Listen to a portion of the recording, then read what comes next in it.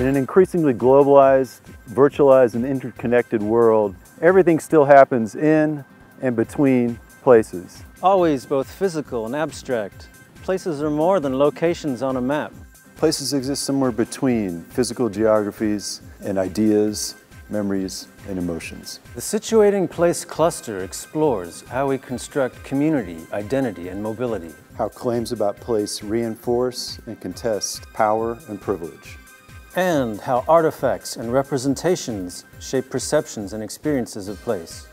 We collectively consider place as a crucial concept for understanding where we are, where we've come from, and where we're going. The three key questions we'll explore in this cluster are: how do humans construct, transform, and contest borders, community, identity, and mobility within and between places? How do claims regarding place reinforce and contest power, privilege, access, and ownership? How and why do artifacts and representations shape individual and collective perceptions and experiences of place?